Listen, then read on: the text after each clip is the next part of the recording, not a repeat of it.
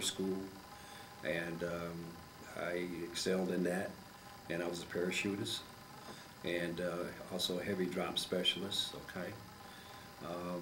I enjoyed myself there, and I was in an NCO outfit in order where you had to advance to that in order to be in that outfit. And so I got into that outfit, and that was great for me. And after that, it turned into a recon outfit. So we all wore jump wings and whatever. I was very proud, very proud. So I enjoyed myself. I really did. Now, this was the Marine Service. This was in the Marine Corps, right. My first son, who's now 51 years old, he was born down in Camp Lejeune, North Carolina. Oh. Yeah, I got married while I was in service. Christmas Day, 1954. Yeah, And then you went into the Army after that? I came out in '61 and then got a job and worked for Chrysler and all that, you know, and then I went back in '79. Oh.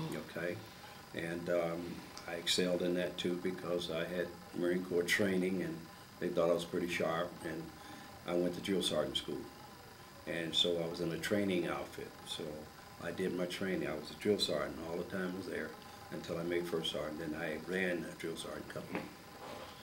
So I trained most of the time I was in from '79 to '96, all different bases, you know, all around the states. Oh, and that, you were within the United States all Yes, that time? yes, yes. And how did you, well, you looked like, I mean, you sounded like you enjoyed your training and also the life in the service. I did. After you get some rank, you can start enjoying yourself. Yes. And did you like the food? The food was fine. Well, I was okay. It was good. I had no problem with it. Good. And what about your social life? Social life was very good. I enjoyed that too. We had a good time to the NCO clubs and whatever, you know. But I kept it at a minimum, you know. I was always spiritual, and so I just, you know, to a certain level, didn't go overboard. Okay. Good. And so that,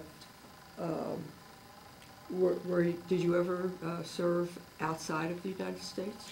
The only place I went was Tampico, Mexico. We had a heavy drop outfit because they had a flood there, and we had to drop beams on top of rooftops and all that. But I didn't go outside the United States for war or anything because I was the sole surviving son. I was the only one left out of my family, so I was on my way, but they pulled my orders, so I didn't go. But you were in during a war? Yes, yes. During Vietnam? Right, no, Korea. Oh, Korea. Korea, right, yeah, they wouldn't allow me to go. Uh-huh. I wanted to, but they wouldn't let me go. Uh-huh. They wouldn't let me go. Well, you did well. How long were you in Mexico?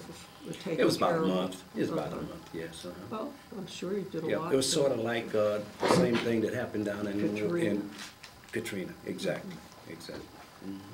So that's really something like the National Guard does, or? Well, no, that's not so. It could be regular Army do things like that, you know, and they can call you up and send you wherever they want to help out. Well, that's Yeah. very good. And because we were a special outfit, that's why we, you know, Right. dropped stuff, you know, and all that. And how about the friendships that you formed during the time you were in the service? Did you have a lot of friends? Numerous friends, numerous friends. While I was on the base and what have you, I was in the choir, I sang, and I played ping pong, I was a bass champ and all that stuff, you know.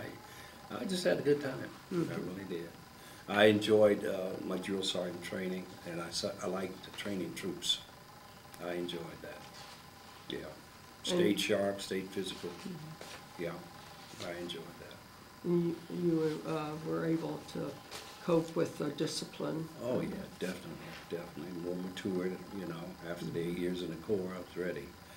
And numerous awards, Soldier of the Year,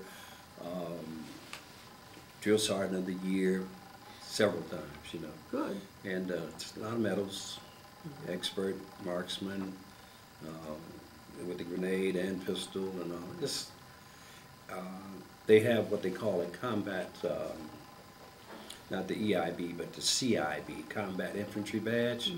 That's when you go into combat. I had the EIB, which is a, what do you call it, the Expert Infantry Badge. That's the highest badge you can get while you're in service, without wartime. That's a blue badge with the rifle, without the reef around it. That's wonderful. Yeah, so you have to excel in everything in order to get that. You have different stages, you have to go different things, tasks that you have to do in order to achieve that badge. Not a whole lot of people get that. All right. Well, that's really, you've had a lot of good training. Yes, I did. That was in a training outfit, right?